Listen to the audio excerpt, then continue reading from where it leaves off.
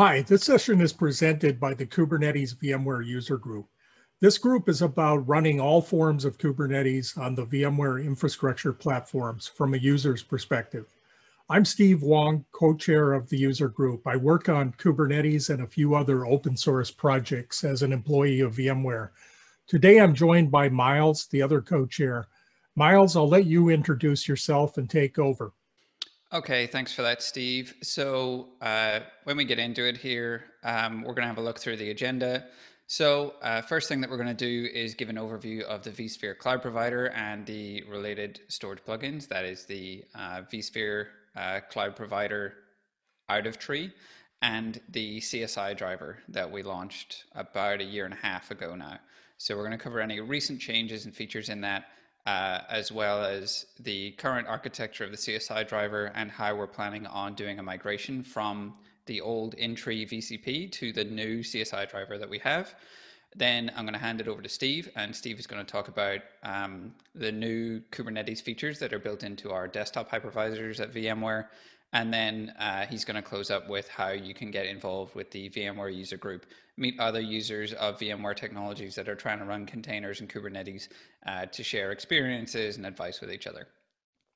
So let's start off with the vSphere cloud provider and what it does. So the vSphere cloud provider is what makes Kubernetes cloud native. It's the glue layer, if you want to think about it that way, between Kubernetes and the infrastructure. That means Kubernetes doesn't have to be opinionated or doesn't have to have built-in logic about how to interact with the underlying platform. It just knows how to do that via these cloud provider plugins. So there were two different models to begin with. There was the in-tree cloud providers, and what that means is the core code for adding support for a new cloud was added to the Kubernetes code base itself. It wasn't really a plugin. It was a plugin from the API perspective, but it was directly in the core code. So that meant if you installed Kubernetes, you had that cloud provider plugin just sort of installed by default because it was just part of the core code. That led to a lot of challenges, particularly around code bloat in the core Kubernetes repo, security vulnerabilities that weren't getting patched.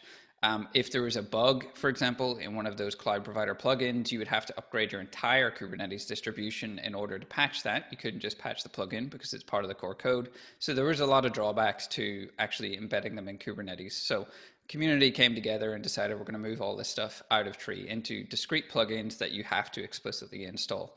So we built the vSphere cloud provider, which is the out of tree version of that. And it supports stuff like telling Kubernetes how to interact with the vSphere infrastructure underneath, how to tag particular VMs, how to figure out what AZ a given host is in vSphere, how that correlates to Kubernetes. And it also provides a lot of the infrastructure that we use in the CSI driver around logic of how the plugin can talk to vCenter itself.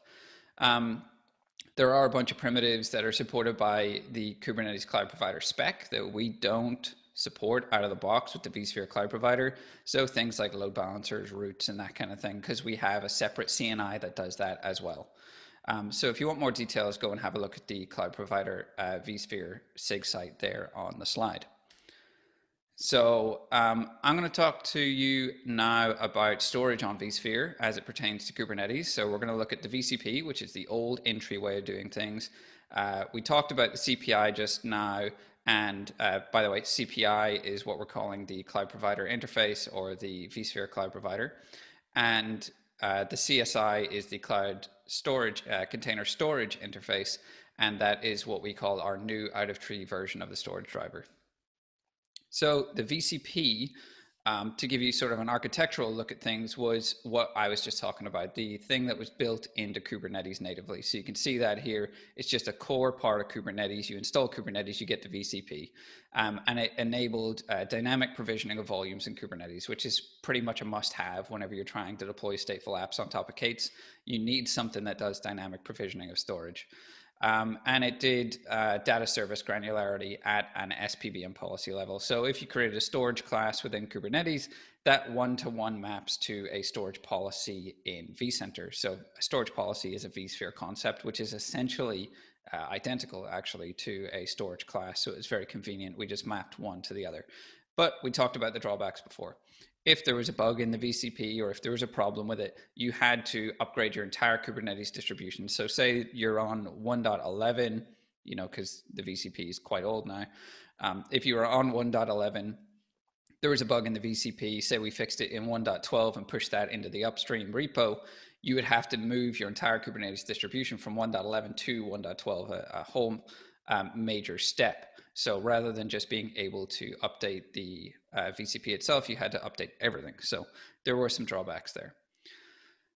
So with vSphere 6.7 U3, we introduced two things. So we introduced the CNS control plane inside of vSphere, and we introduced a CSI driver as well. So the CSI driver took the logic that was in the VCP and made it out of tree.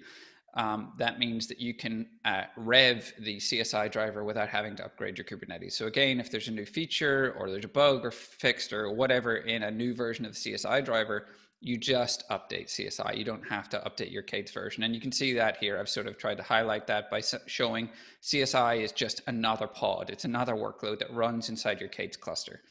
And it uses this new CNS control plane that we built into vSphere. So the old way of doing things with the VCP, it was kind of hacky if you look at how it actually provisioned volumes.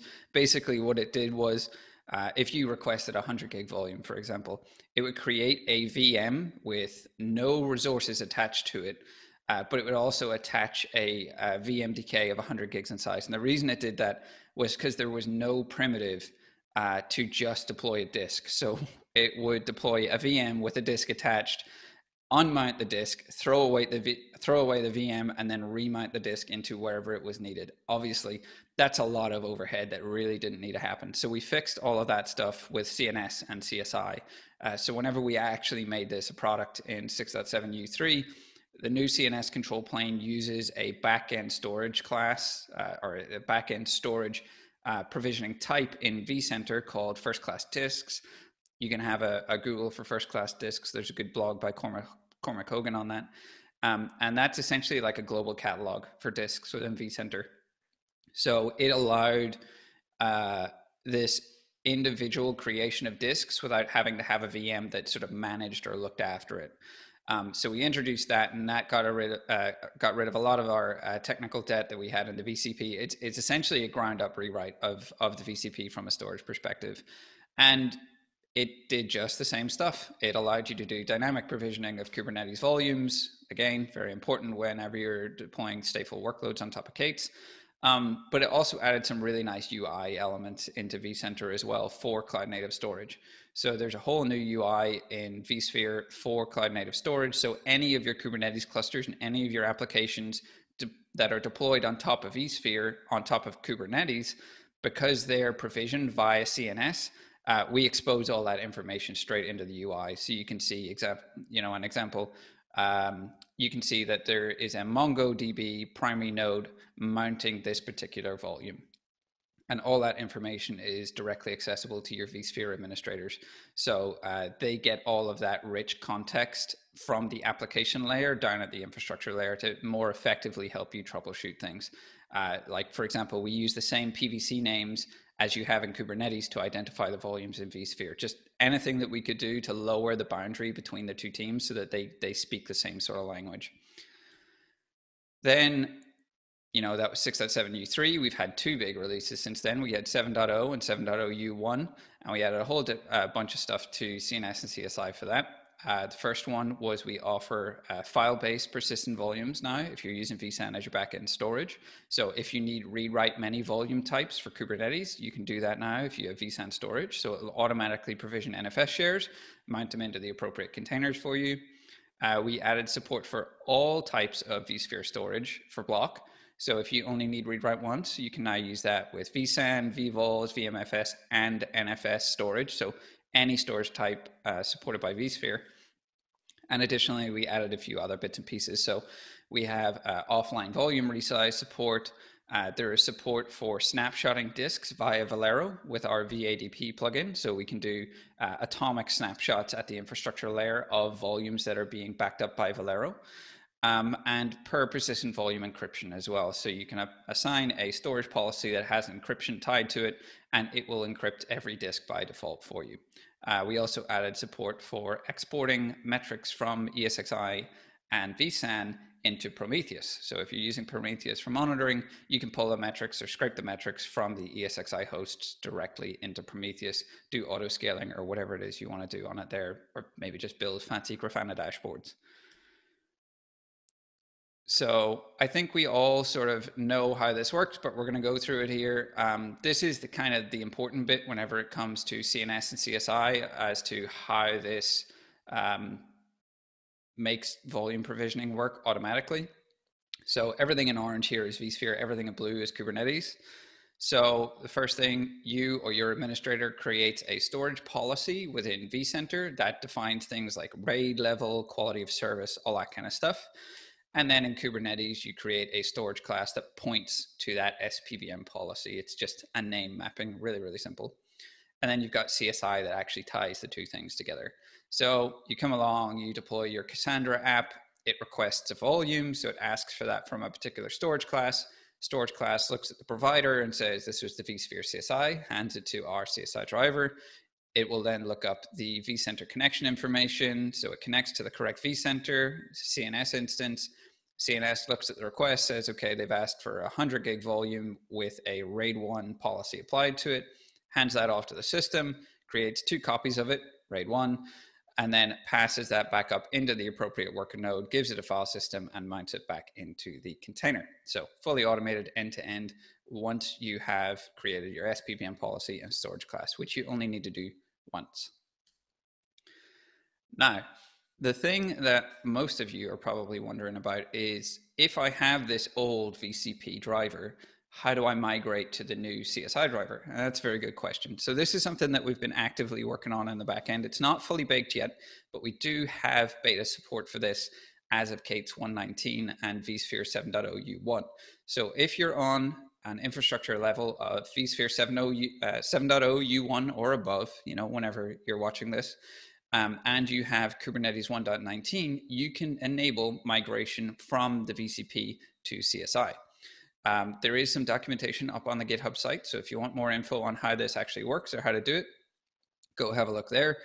But essentially what it does is, whenever you enable this at the kubelet level on each of your Kubernetes nodes, it creates a webhook for any calls that would go to the VCP and redirects them to the CSI driver. So the CSI driver will then take those calls and just translate them into CNS calls. So it'll do that for any newly created volumes. In addition, you can add a flag or an annotation to your PVCs, and that'll say, migrate these volumes, you know, or this particular volume. In the background then, because like I said, we added this new first class disk concept, FCD concept, we need to do a disk migration at the vSphere layer. Whenever you add that annotation, it will then go and unschedule the pod that's attached to that, move the VMDK from just being a standard VMDK to being a first class disk, and then it will mount it back into the pod whenever it spins it back up again. So it does the backend data migration for you as well. Like I say, this will also require a new CSI driver as well, because the current CSI driver that exists out there doesn't have this baked in, fully supported, but if you want to try it in beta, it's in a patch release.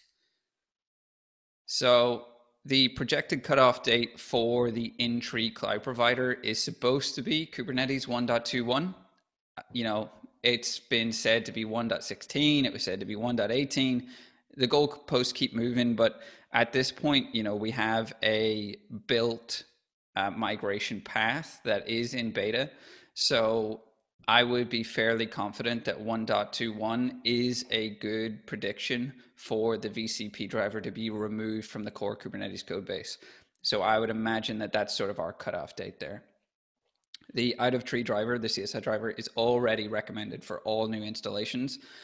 There is no reason that you should be using the VCP other than it's the only thing that your distribution supports. But you should be able to install custom CSI drivers into whatever distribution of Kubernetes you're using. So if you can, use the CSI driver from the get-go. It'll just make your life a lot easier. older vSphere versions, the VCP supported from 6.5 onward because of this new core code change that we had to do at the infrastructure layer. That support will be removed, and you'll have to be on 6.7 U3 or above to use the CSI driver. So that's sort of that covered. I am going to have a little look now at any of the recent changes, what they were. There wasn't a whole lot since the last time we did this at KubeCon Europe. So there's only just 2 bug fixes listed here. We have one where we fixed a bug when discovering the VM's IP address by its subnet or the network name. So that's been fixed. And fixed a bug where the node may be prematurely deleted if vmtools is slow to report its hostname. So that's been fixed as well. Aside from that, not a whole lot, because we are still developing some of the big major functionality and going to push that up later in the year. So at this point, I'm going to hand it back to Steve. Thanks, Myles. I'm going to move on from the vSphere hypervisor to using desktop hypervisors to host Kubernetes clusters. Why run Kubernetes on your laptop? Well, yes, for production workloads, hosting in a public cloud or an on-premises data center is recommended, but a local dev cluster is useful in some circumstances. When you want a learning environment and you already have a computer, it may be cheaper than paying for cloud hosting. When your internet connection is limited, it might be your only option. When you want rapid turns, as in early stages of development workflows, a local dev cluster can be useful, but you need to be careful about how this fits with your CI/CD tooling.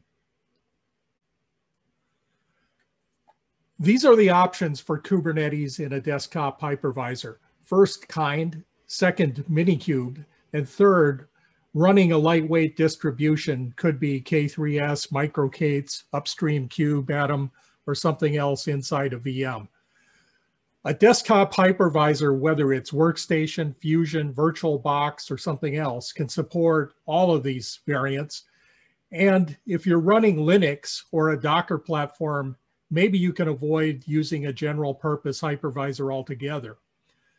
Kind stands for Kubernetes in Docker. And like the name implies, it runs the various Kubernetes subsystems inside Docker. It is lighter weight than the other options at the expense of being less like the clusters that you would deploy in a cloud. Kind's lighter weight tends to lead to a life cycle of very short-lived clusters. It's easier to tear them down and then rebuild them as you need them. And these might be more reliable for a local dev cluster use case. You aren't tempted to postpone patches as much as you are with some of the other variants. And maybe you can afford to test against multiple versions of Kubernetes. Today, I'm going to demo Kind in a workstation hypervisor, but see the KubeCon Europe recording, which is linked here, for instructions on running Minikube in a desktop hypervisor as an alternative. I'm intentionally doing this demo on Windows for 2 reasons. First, it's a little less straightforward. And if you have a Windows laptop, I think you might be a little bit more in need of an assist from what you might learn from a demo. The same thing will work on Linux or Mac, although a few of the install steps will vary a bit. They're close enough that I'm pretty confident you'd figure it out. About a month ago, as I'm recording this, VMware released a new version of the Workstation and Fusion hypervisors for Windows, Linux, and Mac.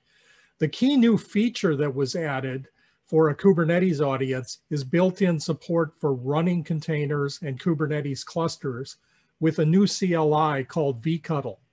Now, you've always been able to run Kubernetes in Linux VMs, and Minikube has been supported for years. But now you can directly deploy a Kind cluster using the CLI, and I'm about to show you how this works on Windows. I've pre-staged some of the necessary steps because you've seen installs before. But obviously you start by downloading the installer binary for the desktop hypervisor and installing it. The kubectl CLI is not bundled in with the hypervisor, so you need to install that independently. And this is just a standard Kubernetes component that's well documented in the Kubernetes docs. If you're on Windows and a Kubernetes newbie, I'd recommend the option of using Chocolatey as an easy way to do it, with a one-line cut and paste to an admin command line. And you can see that command line right here. The other thing I've pre-staged is the installation of a Tecton CLI. And the reason I've done this is because I'm going to host a Tecton CI/CD platform on the Kubernetes cluster that I'm about to deploy. So I'm going to cut to a demo screen. If you want to try this at home later, in the published deck, I'm including slides that detail all of these steps with the exact entry that you need to type in on your command line. So download the deck and you can cut and paste commands from it later. So the new container and kind feature is based on technology similar to what went into vSphere 7 for hosting containers within a rapidly stageable VM. Kind is a binary produced by the Kubernetes project for deploying Kubernetes components into a Docker runtime. With Workstation 16, what you've got is a version of Kind that thinks it's talking to a standard container runtime interface like the one used by Docker, but is hooked up to the desktop hypervisor. So the desktop hypervisors start with a CLI, vCtl, that is intentionally similar to the Docker CLI you're already familiar with. Let me show you this by typing in vCtl with no parameters. You get usage guidance, and what you see is the familiar command options of build, push, pull, run, tag, etc., which I'm sure you're familiar with from Docker. Let me prove it by doing a Docker or a vCtl pull of the classic Hello World container. I know what you're saying. Wow, Steve messed up the demo already, but trust me, I did this on purpose. The error tells you what to do to fix the issue. The container engine needs to be started. This is intentional so that when you don't need the container runtime, it can be completely shut down, something you might appreciate when you need the most out of your laptop's memory, CPU, or battery. So now I'll type in that vCtl system start that the error message suggested.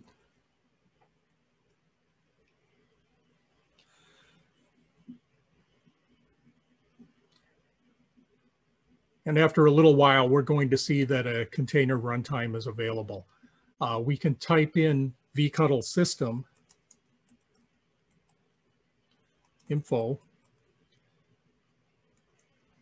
And this shows what is available to the container runtime if it's needed. This is configurable, and you can see the output explains what the current settings are and where the config file and the log lives. Now that that container runtime is available, let's try that Docker Hello World exercise again. First, I'm going to pull the image.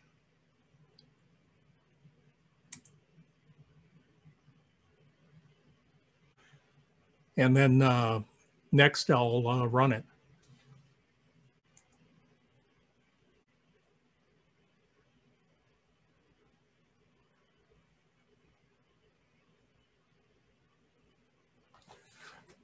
What we want is full Kubernetes, not just Docker.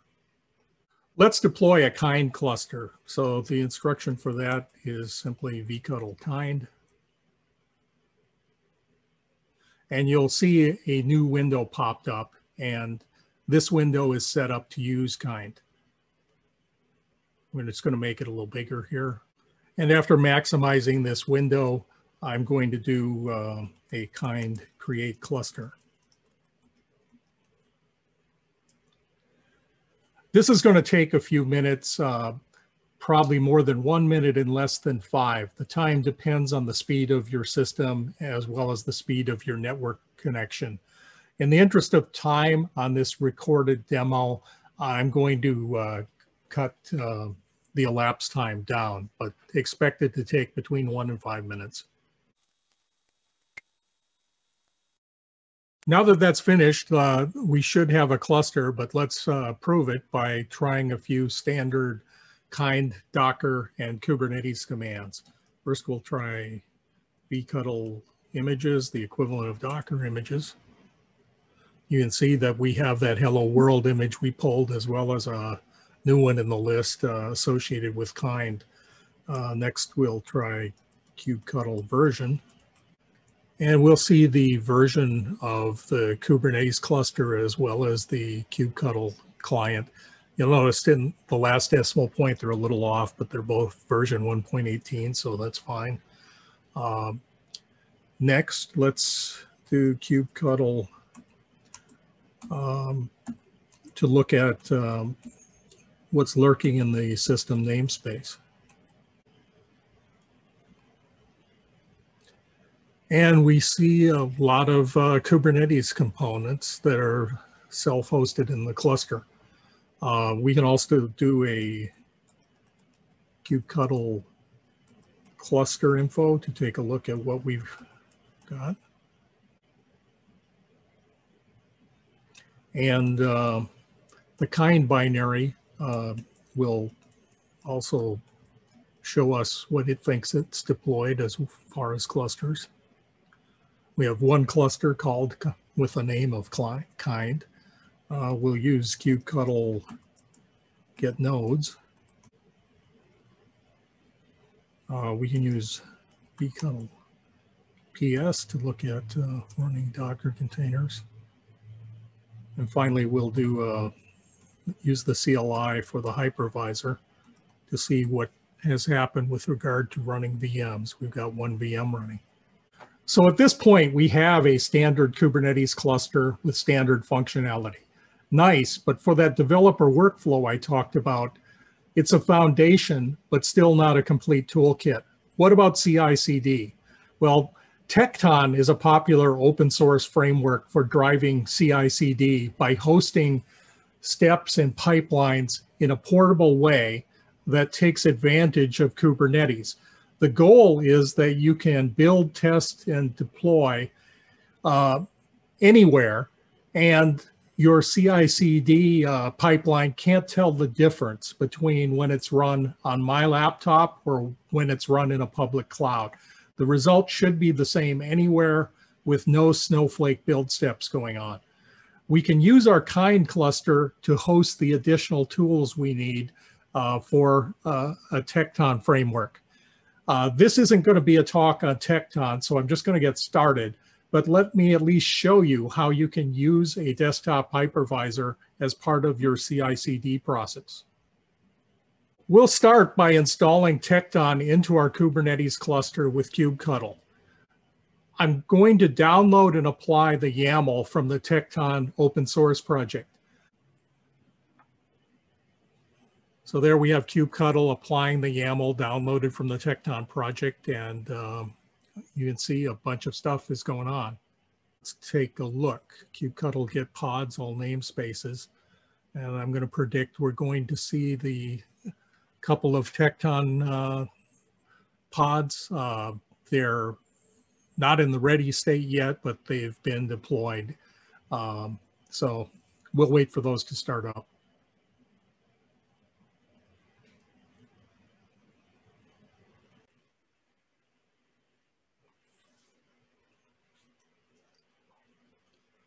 So now we've got Tekton running. Tekton runs CI/CD steps as something it calls tasks. It's a framework for running a CI/CD process on your choice of Kubernetes. Rather than run a full build, test, deploy cycle, in the interest of time, I'm going to run a Tekton hello world example that pretends that emitting hello world is a step that is part of your build process. This comes from a blog post from Brian McLean that I'm going to link in the deck. So let me deploy from the YAML in Brian's GitHub. And we've deployed a Tecton step that emulates a build step. I'm going to use the Tecton CLI describe command to examine that build step. And you can see that it's started and status of running. So I'm going to try again to look at the state of that Tecton step. And you can see now that it had a duration of 2 minutes and now has a status of succeeded. And I'll see what's in the logs. And you can see that the logs show that hello world was echoed. So this content is brought to you by a Kubernetes user group. And if you're using Kubernetes on vSphere, I invite you to formally join the group. We have meetings each month where we present tutorials and best practices. The agenda is user-driven, so members are encouraged to nominate presentation subjects and discussion topics, including discussions of feature requests. We have 2 user tech leads who aren't here today, Bryson Shepard and Joe Searcy, who helped us get this group started. And we're looking to grow this group into a diverse set of worldwide users. The group is also running a Slack channel, which is a great place to ask questions. The Kubernetes user channel might be a better place for generic Kubernetes questions, but if you have a vSphere specific topic to discuss, the VMware users channel is a great place to find other users and also to reach code and documentation contributors. So the next user group meeting will be December 3rd in the North American time zone. You can go to the Kubernetes community calendar to get a conversion to your local time zone and add it to your calendar. Use the link in this slide. You become a group member by joining the mailing list using the link shown here. And then finally, there's a link to the group's Slack channel. Myles and I are going to hang around for Q&A. Here's a link that will get you this deck. And these are our GitHub IDs. And you can also get in touch with us and the broader user community from inside the group's Slack channel. Thank you, and I hope to see you in a future meeting. At this point, I'm going to turn it back to the CNCF conference moderators.